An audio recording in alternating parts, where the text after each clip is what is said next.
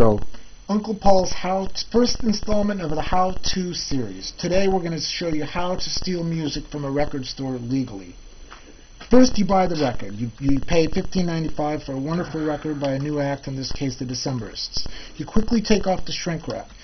Then you take the lower left quadrant of the disc, CD in this case, and neatly flip it up, making very careful not to break the UPC seal. Pull out all the product information, grab the record out. 30 seconds. This goes in your pocket here. You quickly and cleanly put back together the CD jewel box, making sure not to tape this. You take your newly sealed box back to the clerk and say, gee, clerk, I'd like to return this. I made a mistake. I'd really like to return this and or exchange it for another record, and you're on your way. Thank you. 40